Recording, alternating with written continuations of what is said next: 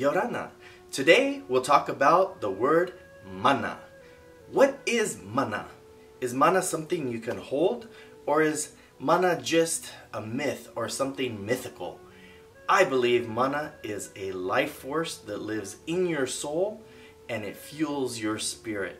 Mana is that connection from previous generations to our generation now and eventually to the future generation. How can we physically see mana? Can we see it? Can we smell it? Can we taste it? Can we hear it? I believe so. If you've ever been to the islands and been embraced by the warm touch of a native greeting you to the islands or greeting you back home, mana is there. Mana is everything that is the culture, the history, the language, even the food of the islands, the smells, the sights. You are experiencing what they experienced many generations ago, and you are part of that, and you will be part of what the future generations will experience as well. You are the legacy of mana. In Tahiti, if you ask a Tahitian to explain to you what mana is, they might explain to you the concept of the taura tupuna, which is the ancestral braid.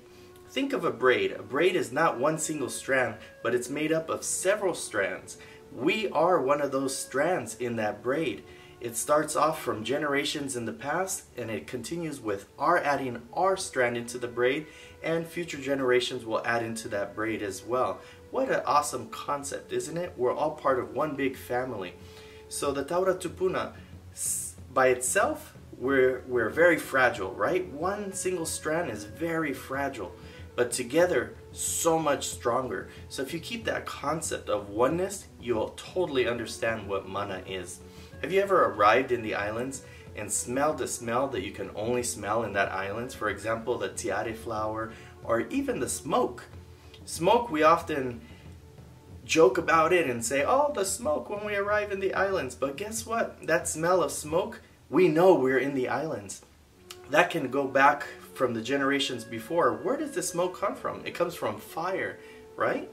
What do we need fire for? We need fire to cook, don't we? And we also need fire to stay warm, and we need fire for light. So this can go back generations.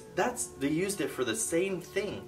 And the same smell that they were smelling, even if they smelled the smoke or the tiare flower at that time, you're smelling the same smell that they did generations ago. Now you're smelling it, and future generations are going to smell that as well. We can apply that to culture.